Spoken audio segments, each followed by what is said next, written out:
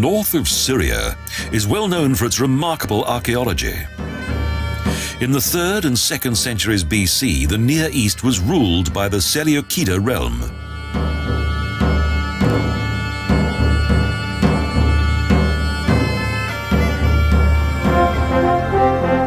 The origin of the ancient city of Apameia dates back to the time of the founder of this realm, Seleukos the First, a general who served under Alexander the Great.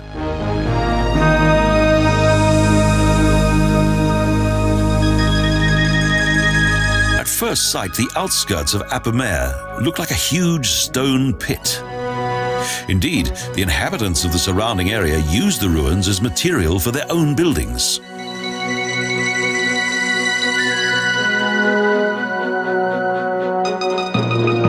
The surrounding fields are covered with huge boulders. This was once the location of the largest city in the Orient. Now, herdsmen pasture their animals here. Almost nothing remains of the former city of Apameia.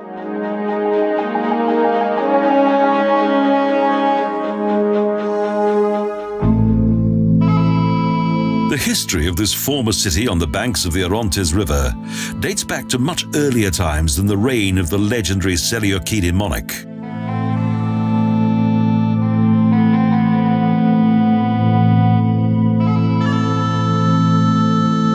Recent discoveries that have been made on the slopes of the Acropolis indicate that the area contained a settlement in 4,000 years BC.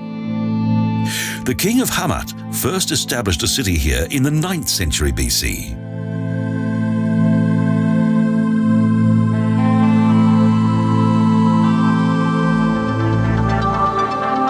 But the settlement only really began to flourish in around 300 BC, when in a relatively short time span, King Seleukos founded several cities within his new realm.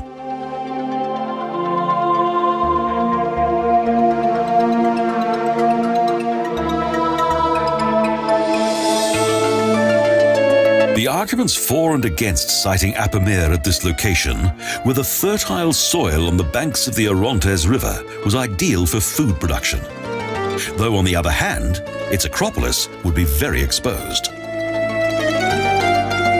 The importance given to this city by the king is demonstrated by the fact that Seleukos named it after his wife, a Persian princess.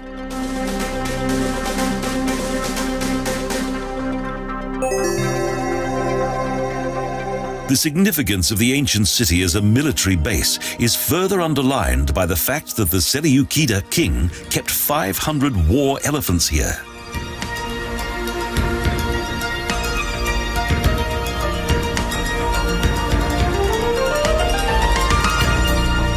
Furthermore, Apameia also possessed a stud with more than 30,000 horses. The city was a huge garrison.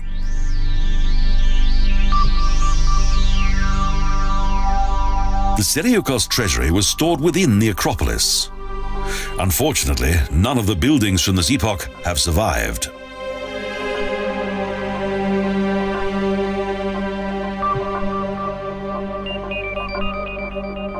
Seleukos expanded his realm more and more. But when he attempted to include Macedonia, he paid for this decision with his life.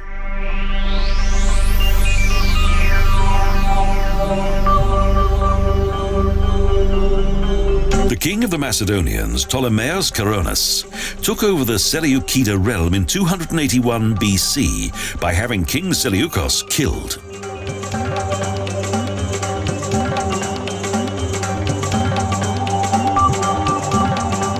These ruins date back to the Roman epoch that began in 64 BC, when the Romans conquered Apameia.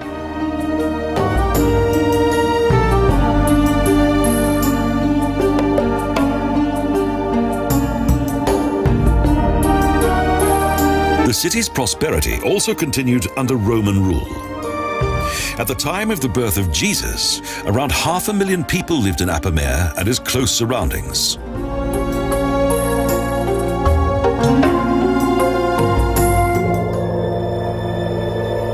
In 115 AD, a devastating earthquake hit the city. It was completely destroyed, but Roman Emperor Trajan ordered that it should be rebuilt.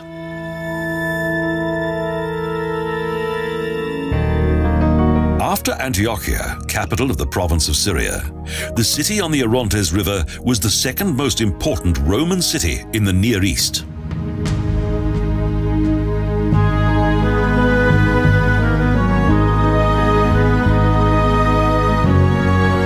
The former wealth and power of Apameia is reflected by its impressive 1.8 kilometre long colonnade.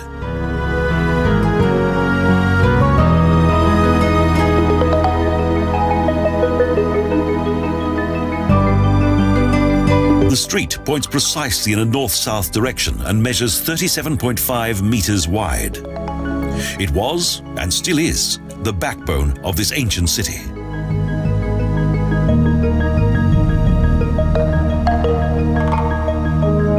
Around 400 columns have been rebuilt. According to various inscriptions, the colonnade originated at the beginning of the 1st century AD.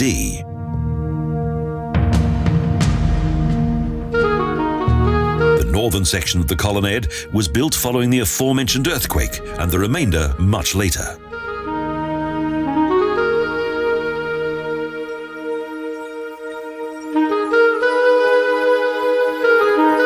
This former splendid avenue, situated amid the untouched landscape, contains all the unique atmosphere and charm of ancient Apameia.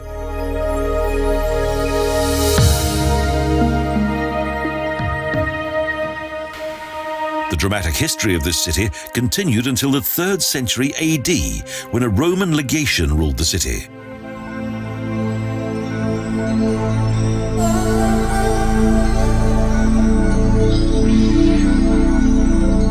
But this soon came to a violent end. In 282 AD, Legate Saturnius was assassinated.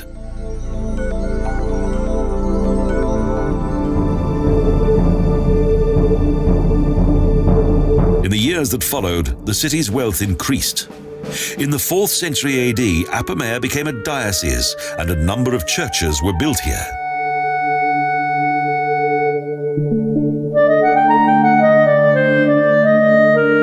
But in the 6th century, many catastrophes beset the area. Plagues and earthquakes caused havoc among the population.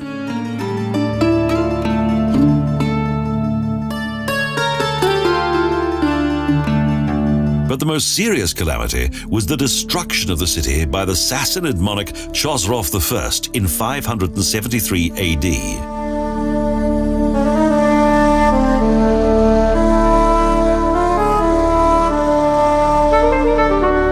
The economic isolation of North Syria resulted in even more hardship. Yet the diocese survived until the end of the 10th century.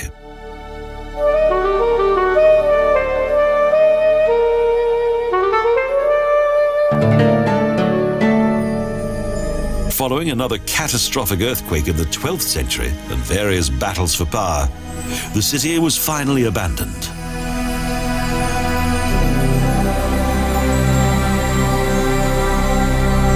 Only the impressive colonnade now demonstrates the former influence and greatness of this legendary ancient city. So some of the glory of Apameia lives on.